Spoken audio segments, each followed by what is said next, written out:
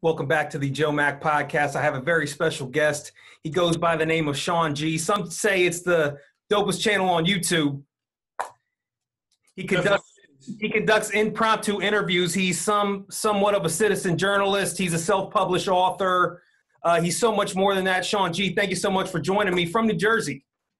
Hey, Joe, thanks for having me on your channel, man. Thanks for asking, man. It's a pleasure to be here with you, man. Oh, the pleasure's all mine. Thank you so much. You know, I've taken quite a few pages out of your book, not literally, but figuratively. The way that you conduct interviews, I want to get into all that. Before we do that, can we just give the viewer a brief snapshot of your life and who you are? All right. Well, my name is Sean G. I'm a published author. You can check both of my books out on my website, GUNBYpublishing.bigcartel.com.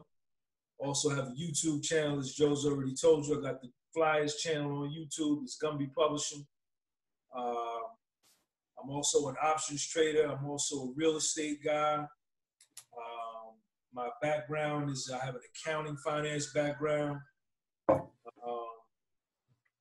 But at the moment, I'm a single father. But at the moment, I'm pretty much a full-time YouTuber, man. I had a window cleaning business, so I kind of do it all, man, you know. How did you recognize that opportunity? Like, you know what? YouTube's the platform I want to be on, and this is the type of content I want to create. Where did that take place for you? When I wrote my first book, I published it December 2017. I said that the best way for me to promote this book is probably through YouTube. I didn't even have a YouTube channel at the time. I wrote the book. My man up the street shot the video, the interview of me talking about the book. I set up the YouTube channel, and that's how I got into doing YouTube. You know, okay. It was purely to promote the book, but it has gone, you know, as you can see, it's evolved and morphed into something much bigger than that at this point. Gotcha. Thank you for that. And yeah, so the book is titled Astigmatism in My Soul. There's 2 volumes of that. What is that title? Kind of a 2-part question. What does the title of that book mean to you? And when you wrote the book and finished it, what was your thoughts back then? I want everybody to be familiar with this work. I mean, how did that? Astigmatism in My Soul, man. The medical definition of an astigmatism, it's a defect in the cornea of the eye which causes a blurred vision. And I wrote this book, both these books, volume 1 and volume 2. You can get them on my website, GUNBYpublishing.bigcartel.com. The link will be beneath this video. When I wrote this book, Joey, I went as deep as I could go inside of myself, and I wrote this book holding nothing back. And an astigmatism is a defect in the eye which causes a blurred vision. So an astigmatism in my soul is a defect in the soul that caused the blurred vision of the way I viewed life, and the way I rectified and remedied that astigmatism was to write and be just like to write my story and write my truth, man. And that's how the title of that book came to be. Thank you, Sean. Thank you for sharing that. Have you always been that open type of person? Nah. I didn't fuck with none of this shit, what I'm doing with you. I shunned social media. I resisted all types of social media. I wanted nothing to do with it. I'd much rather stayed low key, off the radar, and that's pretty much how I live my life, you know. So this is all new for me. When did you decide that you wanted to be off the radar? That I wanted to be off the radar? I mean, back on, on the radar rather. Was this after the book? Did you figure, hey, look, I'm going to write this book, and did you feel like that wasn't enough at that point, that you realized that you really had to promote it and push it out there, and you were looking for different avenues to do that? Is that kind of what I'm understanding? Well, really, Joey, man, you know,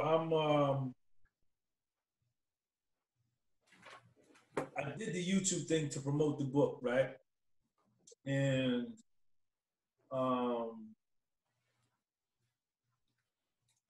in order for me to promote the book, you know, I have to get out front and I have to represent the book. So, you know, it doesn't make sense to write a book and try to sell it and you don't do any kind of promotion. And I'm in sales. I'm a salesman by trade. If you check my channel out, that's what I do. My mouthpiece is strong. And, you know, I understand that you have to tell people what you do. And, you know, as a result of that, you know, this is pretty much the path that I've been going. And, you know, when you find out, I find out that we as a people have more in common with each other than what we think. And we try to lead these lives where we're clandestine and we're in the dark and we're cloaked and nobody, but we all, you know, go through the same shit, and we all, you know, have more in common than what we believe, man. You know, so that's kind of how that went. I don't know if I answered your question. Absolutely. Thank you for that. So you shunned, as you said, you shunned social media. You wanted to be the type of person that was low key, kind of off the grid. But then you started slowly realizing, hey, look, man, you know. Well, let me tell you this. The germination of that is, I was a licensed real estate broker, and I had a tax business. And I ended up getting investigated, indicted, and sent to federal prison for preparation of fraudulent tax returns. And what I was doing was helping people get back bigger refunds than what they were supposed to. And when I was living that kind of lifestyle, you know, I wanted to stay low key because I knew I was doing wrong. You understand what I'm saying? So I didn't want to be all out there like that. But when I got busted, they put my case all in the media over here in North Jersey. If you go on Google and type in my name, GUNBY tax, a whole sheet of paper will come up with all about my case. And at that point, like, the shit they wrote about me and how they wrote about me was, yes, I was wrong, I was guilty for what I did, but that didn't encapsulate the totality of who I was, right?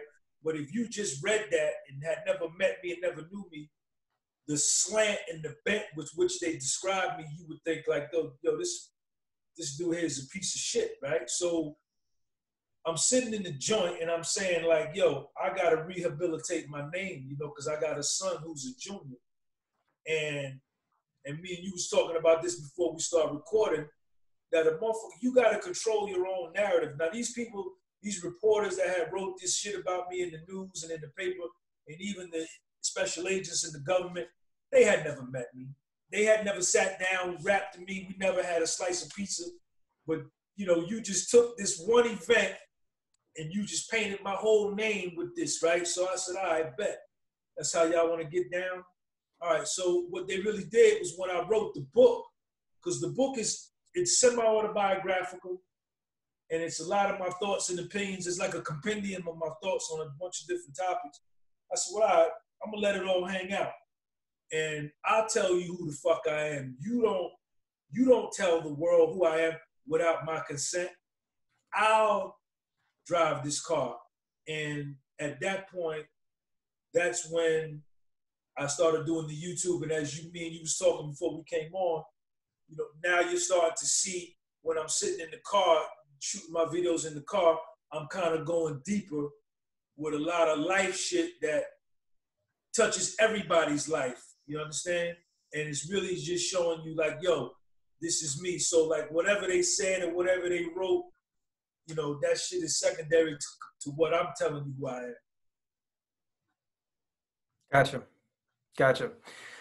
Yeah, I mean, yes, we were speaking on the call before we went recorded, and that's exactly what you said. You know, you want to be the type of person that controls your own narrative, and you strike me as that type of person. I mean, that's what got me interested in your channel and your work, and that's the type of person I aspire to be, is a person that is able to own his own story and be able to communicate that effectively. So I definitely appreciate you being who you are. That's all I can be, man. Yeah. Can't be nobody else. Yeah. Now, thank you so much for that. So as far as the business aspect, what's more lucrative, publishing a book or having a successful YouTube channel that monetizes?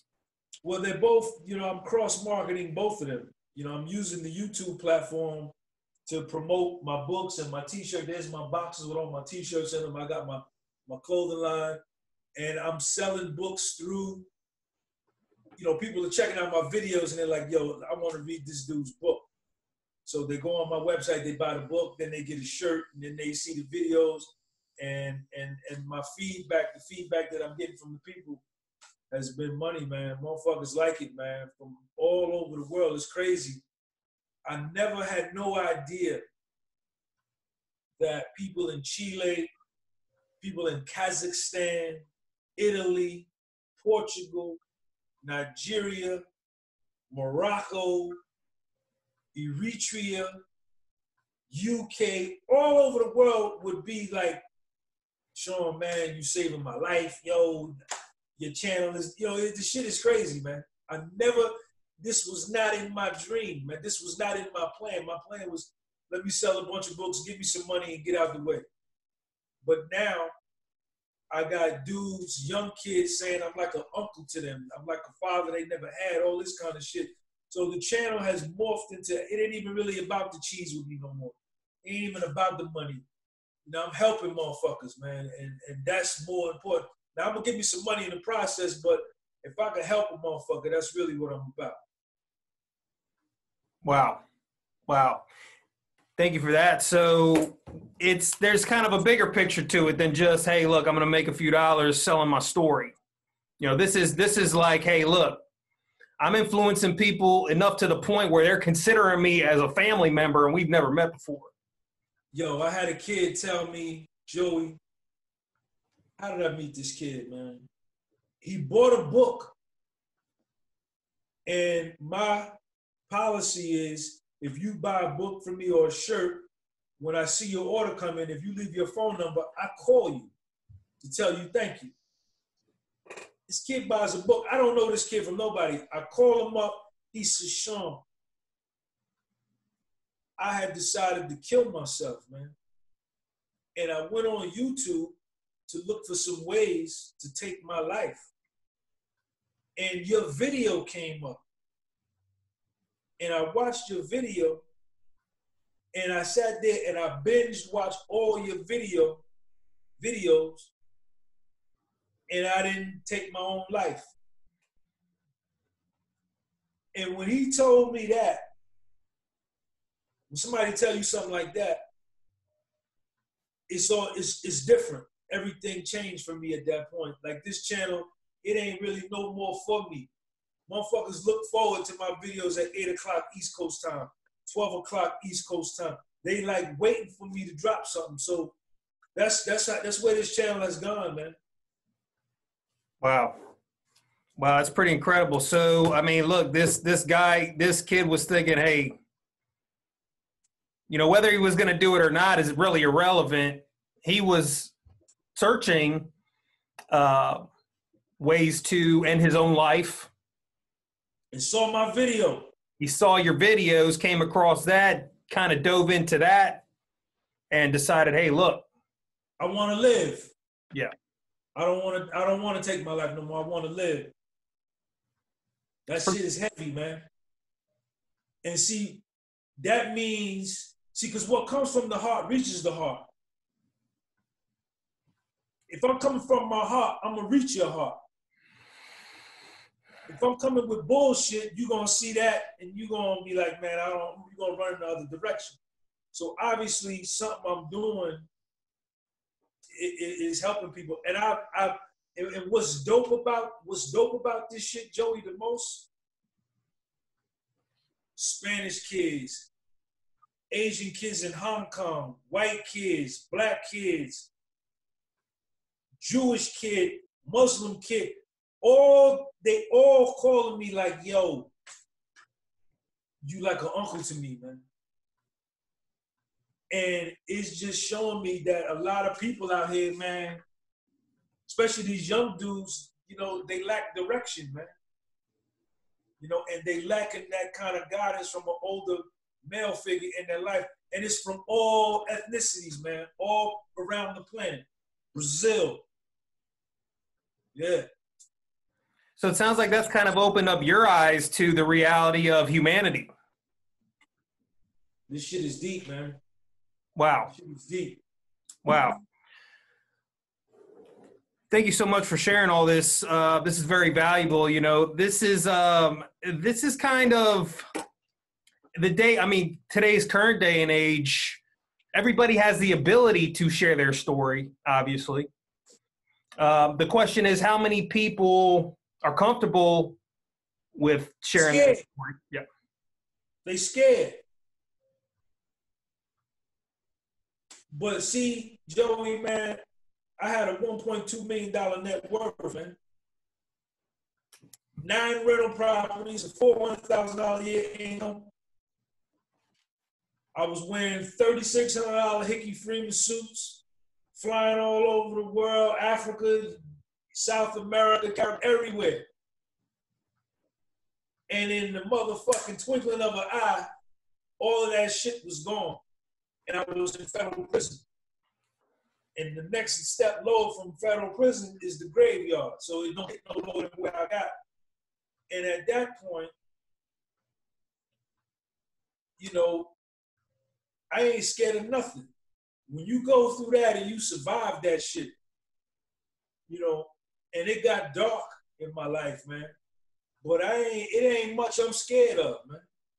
So say what you want, do what you want, you know. But see, my energy come through the screen. When I spoke my videos, you know, my confidence, you see my videos, man. My confidence, my self-esteem, my shit's up here. Yeah. Yeah. But it has to go down into the dirt before you can get it up here. You got to get fucked up. You know, but I came back. So a lot of people walk around in life, they want to put up this facade, they want to wear a mask and let the world, oh, see me this way. And they watch a lot of TV and see fake motherfuckers on TV. I want to be like them on. Everybody want to be somebody else but themselves. Mm-hmm. Mm-hmm. And like you said, people, not everybody is real ready to get as transparent and as open and candid as I am. Mm-hmm, mm-hmm. Thank you for that. So what advice do you have for the guy or the gal that's looking at your content and they're thinking to themselves, man, I wish I could be that open about my life. I mean, but I feel like XYZ is holding me back. What advice would you have for them to kind of get over those initial feelings of discouragement? If you scared to be who you are, then there's the self-love ain't always at 10. The self-love might be at 4.5, 5. And the other 5.5, 5 is self-hatred. For some reason, you may think that people are they're not gonna like me if I be who I am. And that's your own statistic, your soul that you got. That's your own blurriness that you got to clear up. Ain't no amount of advice I can tell a motherfucker. If you know what I'm saying, you gotta dig who you are. You either like who you are or you don't.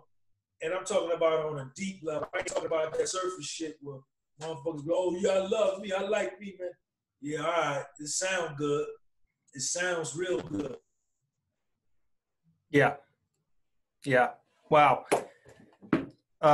Fantastic. So self-love is where it kind of starts. Now, I'm trying to think, man, because I understand that nobody that's had an experience being confined wants to glorify that place. However, you've stated that, you know, the experience that you had, that experience kind of it sharpened me, man. It sharpened me, man. Because everybody abandons you, man. Everybody abandons, shoots you in the head, man. Your lady, your wife, your family, your friends, your fake friends, motherfuckers leave you in the dust to die, leave you for dead, and you end up being by yourself. And you end up being alone with yourself, with no other person to call on to help you but you. And then you get put in a place like federal prison where you want a compound with 1,100 dudes and nobody cares whether you live or die. You have to care instantly that you live or die. You have to care. And, you know, I rebuilt myself, man. I met some good dudes in there, man. I met some sharp dudes, man. I met some wizards in there, man, that helped me, man, put my fractured self-esteem back together, along with a lot of work that I did. I did a lot of writing in there, I did a lot of reading, I did a lot of soul searching, a lot of self-examination. Because when you fucked up, see, I was 45 years old, this happened to me, man. I lost $1.2 million at 45 years old. You a baby, you 33. So, and when I got out, I was 47. I had to start all over with $1,900, man. And so you learn to rely on yourself, man. Mm-hmm. Now, when you say thank you for that. Now, when you say everybody left you or everybody's going to leave you, should one expect everybody to stay with you during that type of process? That's a great question. And maybe it was my fault that, see, because what I learned when I fell, right? What I learned when everybody really came, when everybody's true color came, when everybody's true colors were revealed, what I learned was I was looking at them through a windshield of which they were not looking back at me through the same windshield. And when you got a lot of money, you can help a lot of people, motherfuckers come around you solely for that. So really, when I got to go, I said, it was your fault. It was your fault that you was looking at these people that way.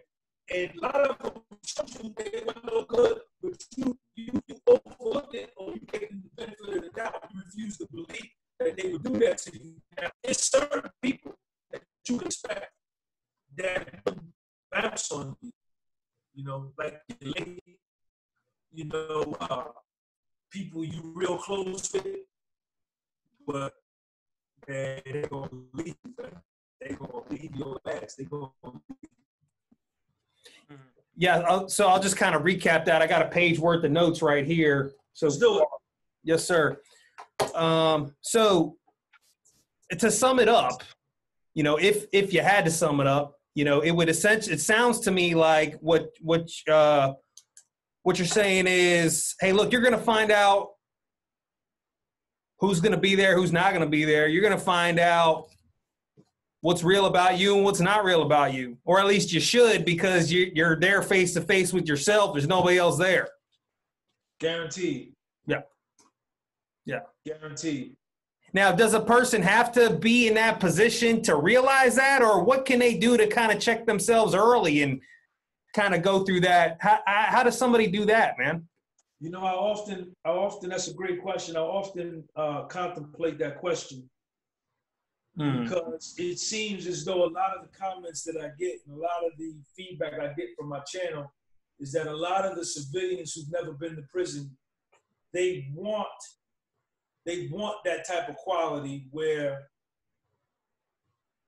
You see dudes that have gone to prison and they just different. The discipline game is different. The mentality is different. The drive is different. And it seems like regular civilians, like they can't reach that level, like they can't get there. You know, on the workout tip, on the mental tip, on the spiritual tip. And I often say with Sean, is it necessary that you have to, maybe you don't have to go to prison, or maybe you have to go to prison, or maybe you have to crash and burn in another area of your life in order to be able to go in deep and tap in to that new self. Because I met a new Sean, man. I met a Sean I didn't even know existed. You get introduced to a new self. Mm-hmm. And see, a lot of people fold. They fold. And they fold and they die even though they're physically still alive. You got me? Mm-hmm. Mm-hmm. You know, but you gotta live. You gotta live, man. Gotcha. Thank you for that. So, yeah. So kind of what I'm hearing is when you're speaking to people, civilians, as you said, people that have never been to prison, it kind of, you know, in a similar way, it kind of reminds me of speaking to people that haven't been in the military, right? Or haven't been in a scenario where distractions are eliminated from your immediate vicinity, right? Which enables, kind of gives an opportunity for an individual to kind of make a decision in that scenario. It's like, okay, I got some choices here. I can either distract myself until this time is over or until something changes, or I can take this time to face reality. Sounds like you chose the latter. Yeah. So it's kind of up to the individual in that challenging circumstance to rise to the occasion. Yeah, I had no choice because I knew that I couldn't be the same motherfucker that I was. Because he had failed me. I had failed me at 45 years old. Something was obviously wrong. If I ended up in federal prison, something was wrong. And I had failed me. So I knew going in there, I said, well, I can't come out. The same nigga that's going in here can't be the same nigga that's coming out of here. Mm-hmm. So you got 15 months, 15 days, and 19 hours to get this shit right, to go back home, and you got to start all over from nothing, and you was a millionaire. Mm-hmm. Yeah. Which didn't mean jack at that moment. You were basically. I mean, what I mean is that all those worldly material, you know. It mean a motherfucking thing. That don't mean shit. Yeah. Because it can't help you. Yeah. Yeah. $25 gold label Macanudo cigar smoking at Club Macanudo on Park Avenue 63rd didn't mean nothing. Yeah. Six women didn't mean nothing. You know. That shit don't mean nothing. Mm-hmm. Mm-hmm. Gotcha. Yeah, I mean, it sounds like you when you were stripped of all those worldly possessions, it was you, your mind, your body, and your spirit in a challenging. You know, I feel like there's a lot of people that can kind of relate to that scenario. Unfortunately, it in a lot of cases, it does take a hardship for us to kind of realize the greatness within us.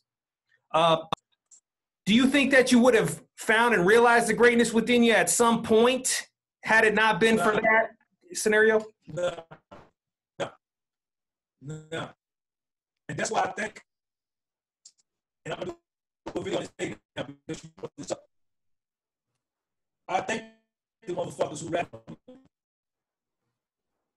I think the people that left, I think the ones that told me that I was done, that it was over, that did right, that didn't come see me, I thank them. Because I'm 11 times better than what I was. And I'm in debt right now. Chapter 13. I'm 11 times greater than what I was. I was sitting on 931,000 liquid cash. I stand right on the floor. And I think that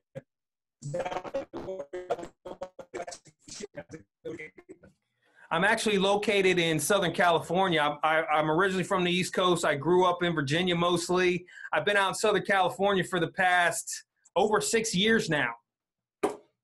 So you gotta start going to asking people for interviews, man. All the big people out there, go knock on the door. Yeah. Anybody that's interested, you're interested in, all they can say is no. Yeah. Other YouTubers, other celebrities, football players, basketball players, come on my podcast. Let me interview you. Yeah. And that's how your channel is gonna grow. I love it. Absolutely. Can't argue with that. You never know unless you ask. All they can say is no. Yeah. Absolutely. Yeah. Yeah, Sean. Well, thank you so much again. I mean, this has been a real fantastic opportunity, man. I've learned so much, man. Man, you got it. What happened to the thing? There you go. We good now. So yeah, I mean, here's the thing too. It's like, bro, I'm freaking, I grew up on the East Coast. I don't come across dudes like you every day on the West Coast. Safe to say that, it's like, so seeing a guy like you, not just being your. When you say like me, what you mean like me? Oh, that's a good. Well, yeah. Let's talk about that. Yeah, because I mean, what does that mean? What do I mean by that? An East Coast guy, man. I mean, look, you can't hide it. You know what I mean? It's like, and why would you want to? You're the type of person like, bro, this is who I am. Why would I want? Look, I'm out here, man. You know what I mean? It's like, it's refreshing to experience that, because it takes me back to I'm from the East Coast, man. I grew up there, man. So I'm seeing you being you, letting yourself shine, your personality shine, and then you're also capturing the footage of the environment. And I'm just thinking, man, I can almost. You like when I show all the graffiti, the subway trains, and the buildings and all that in the videos, the streets. Yeah, it's good stuff. Yeah, it's good. Yeah. It's good, man. It's good. Yeah. But just you being in them parks, man. It's like, it's almost a privilege. It's almost a privilege because I can't be there in the physical. I'm not there in the physical form, man. And even if I was, I wouldn't be interviewing these. I don't think I'd be interviewing these guys. But you are, man. It's just the fact that we have these capabilities is baffling. It's unbelievable. But it takes an unbelievable person. Thank you, man. To make a conscious decision to take this thing and do what you're doing. Thank you. Thank you, man. Don't ever stop, man, because I'm watching you. Man, this shit don't never stop, man. This shit don't never stop, man. And then, look, man, people love it. Here's the thing, too, but look, your shit is golden, man. I feel like my shit is golden. It's like you're talking the fit over, you're talking the fit over 50. You're talking the Fed look. You're talking all these things, man. That is superstar shit. Thank you. And the not the problem, but the reality is that, look, everybody has the potential to be, I mean, there's too much content. There's too much out there to sift through to find out who's really, you know, what's really what. So that's what we're up against. You know, that's what you know, the challenge is that we're up against machines that, you know, I mean, look, you know, big machines that are behind, you know, so that's, but look, the tide, I mean, the tide is turning because, hey, this is the rise of the citizen journal. It keeps on rising and rising. However, we go straight to our target audience. We don't have to have no intermediary. Yeah. The scary thing is that it's contingent upon this. It's contingent upon what we can't see, which is the internet. So, you know, we always gotta keep in mind, look, like, just like you had the experience in prison, just like I had an experience going through a process where there was a lot of distractions eliminated. I had to kind of negotiate things on my, like, look, if this disappears tomorrow, if that disappears tomorrow, you know, we can't lose the awareness that that's a possibility, and that will probably happen at some point, if not forever, at least for a period of time. There's probably going to be a point where, yeah, you're not going to be able to go on your little, you know, strong possibility. Possibility. Yeah. So, yeah, man, when that does happen, who's going to be able to survive that? You know, so we're getting a little deep into it, but, you know, these are all things that I'm sure you think about as well. Well, you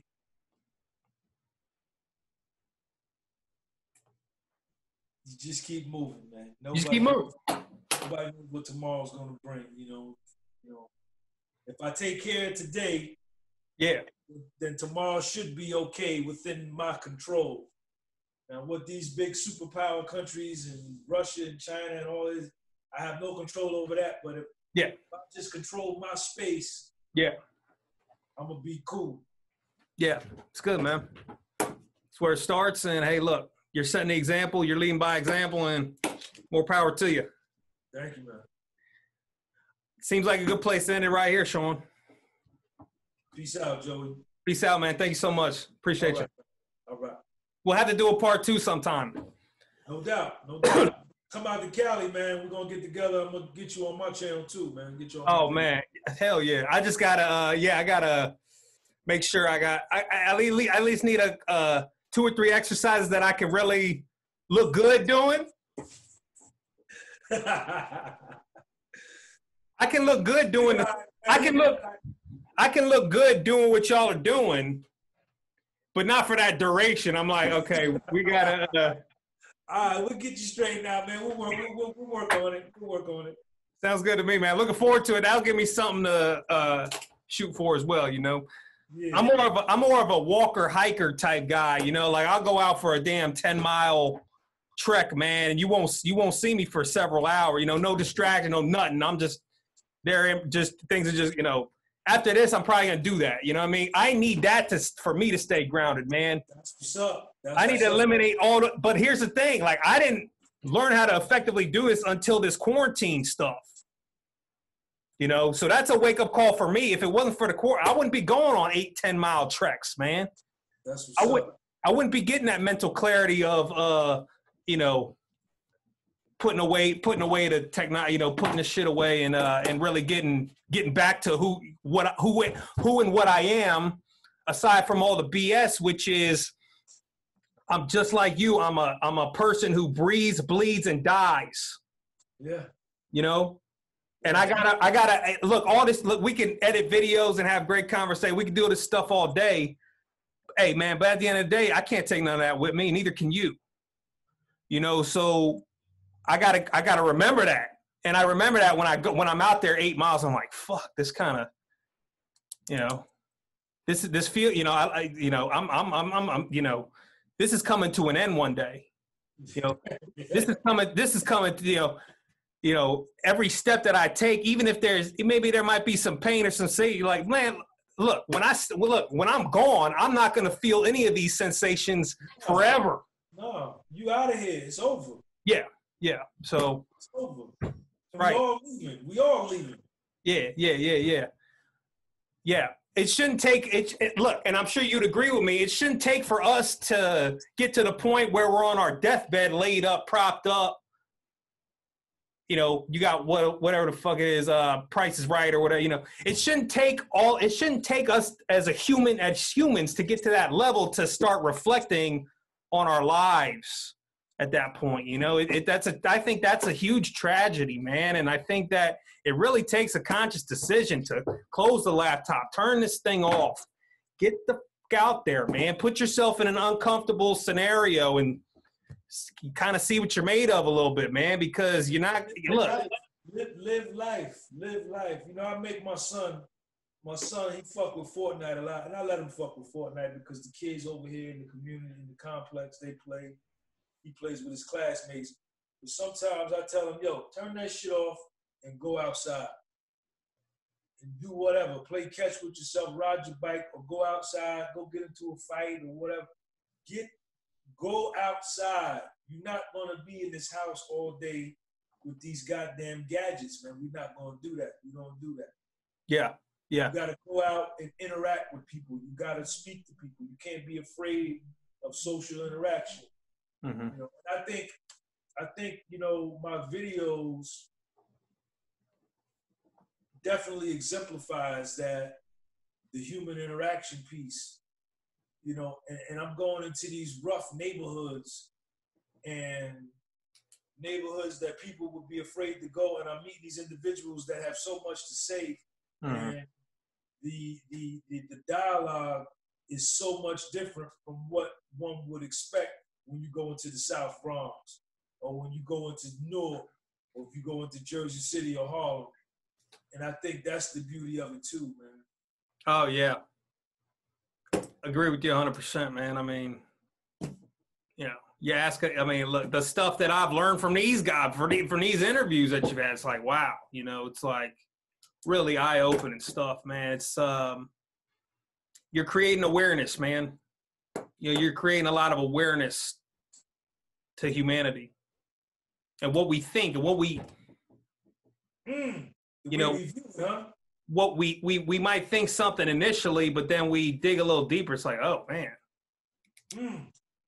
oh, I can't pretend like I'm not seeing this and hearing this. It's like, oh, let me re-examine myself. Yeah. That's deep. That's so powerful, man. I mean, but look, we can't be doing this shit 24 hours. We can't be on a screen watching, consume. Here's what's, look, we as humans, we are consuming a unhealthy amount of information. A lot of people. You know, people addicted to this shit, man. Well, yes. Well, the problem is, you know, us as humans are not equipped and wired to consume all this information. I mean, the amount of information that we're consuming on a daily basis is more than 7 lifetimes of a guy that lived in the 1500s. You know what I mean? I mean, just if you really, so how do we keep sane? How do we keep grounded? You got to develop the discipline to shut it. You got to pretend like it doesn't exist for a certain amount of time in your day, whenever that may be. Like, hey, look, the next 15 minutes, I'm going to just shut this off. I'm going to do something else, whatever it is. If I have an idea, I can write it down. You know what I mean? Like, this is survival of humanity. You know, this is us learning how to integrate technology, which is not organic to us as humans, into our lives, man. And that goes back to what I was telling you about going to prison, man. You don't have that, and you're left with nothing but your thoughts and a notepad and a pen and time. And that's when you know, there is no cell phone, there's no women, there's no distractions. And exactly what you're saying, you get back in touch with your humanness. Good stuff, man. Well, I look forward to talking to you again. All right, Joe. Appreciate you, man. Any questions for me? Anything that you got that you were thinking? Okay, perfect. Call me, man. You got my number on the email, man. Okay, for sure. All Thank right. Thank you so much again. Looking forward to collabing when you come out to the West Coast too, man. We'll do that. We're gonna definitely do that.